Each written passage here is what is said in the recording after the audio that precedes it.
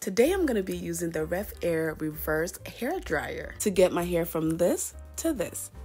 So this is my box. We have our clip, we have our machine, the filter, the actual hair dryer, a comb, and the hose. So I started out by washing my hair, then I pinned it up with the hairpins, and then I left out a section. So that section got divided into two, and then I like to tease my section and then grab my hair dryer and put it in it, leaving it on for a few seconds and then pulling it off and just doing the entire hair the same exact way. This machine is very easy to use and is very fast at drying the hair, so I like that a lot. That entire section is not only dry, but as you can see, it looks longer than the rest.